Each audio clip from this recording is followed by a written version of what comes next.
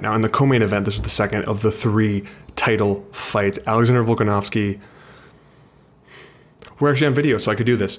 One, for those who listen to that, I actually did parentheses there. Volkanovski got the decision there, but I think in this case, Holloway was absolutely robbed. I thought it was a clear loss to him in their first fight, close, but Volkanovski winning.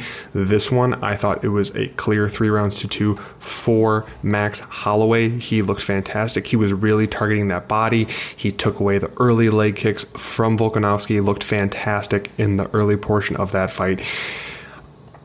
I'm a little bit shocked, and I feel terrible because it was an immediate rematch. We knew that Max would be able to catch up, I guess, as it were. He'd be able to make adjustments, but this is so fast after the initial fight that he wasn't able to make nearly the adjustments, let alone how his training situation was. I don't believe for a minute that he did all his training via Zoom. I just know that the penalties in Hawaii for breaking the rules on social distancing and being with large groups of people is pretty severe. I believe it's a $1,200 fine for if they find you with too big of a group of people, and he's not going to pay that. So thus the Zoom rumors.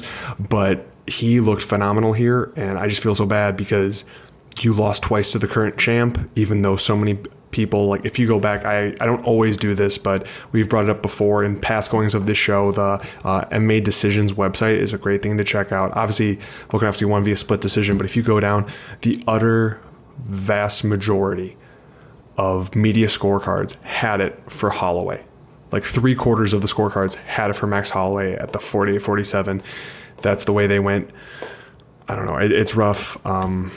There's no way they're going to do another immediate rematch because he's lost the first 2, so he's going to have to win something.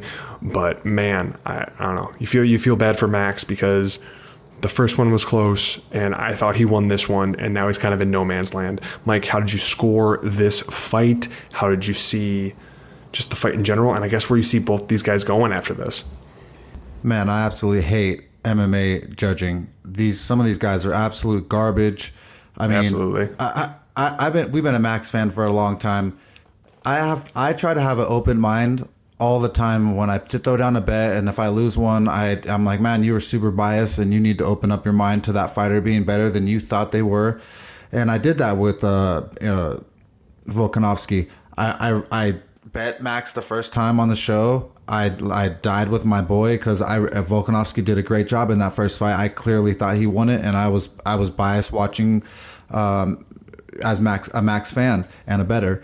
And so this time I said that Volkanovski was going to win, and I didn't like the fight for Max, and I just didn't like it in general.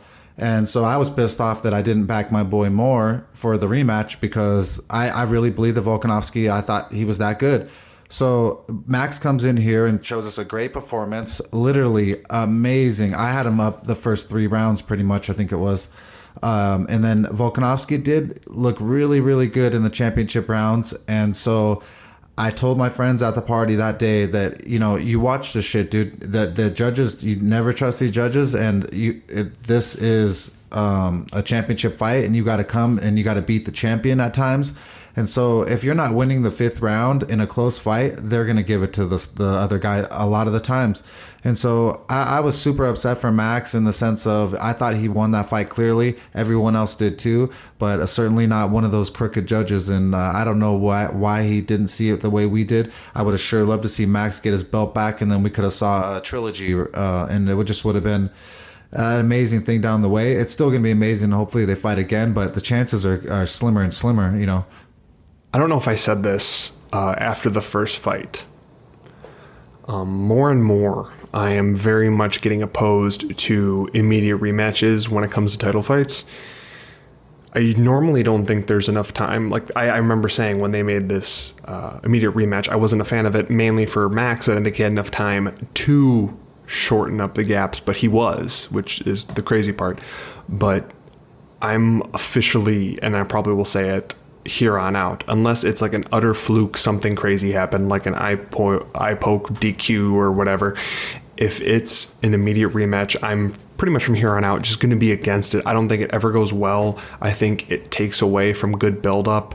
And I know the worry is that the person's going to fight someone else next and they might lose again and then you won't get the rematch. But how great would it have been if Volkanovski beats Max the first time, and then Max fights someone we'll talk about later tonight, like Dan Ige, and gets a win, and then comes back with a win, with that confidence back, a time to like practice out and shorten up any shortcomings he may or may not have had in that first fight. I think it would have made for a better fight. I don't know. I feel bad for Max because like I don't know why I always feel the need to justify it, but we have, like, if you're going to design a fighter that is this type of style that we like, the volume striker that can fight from both stances and really digs at the body and has good head movement, like is the type of fighter that we love, other than maybe a little bit more knockout power. Yeah, great takedown. Oh, amazing takedown. When he gets into the whizzer, he just like, it's just a dead stop. It's so impressive. I don't know, man. It's rough. I walk away from this worried for Max because I mean, I know he's only 28, but he's got a lot of miles on him. And when he went up to 155 against Poirier, it did not go well. And I know Poirier is one of the top guys at 155, but I wish Max could stay at 45, and I wish he sold his belt right now because I think he should. If you like this clip, remember to like, subscribe, and comment. We want to hear from you. Let's roll.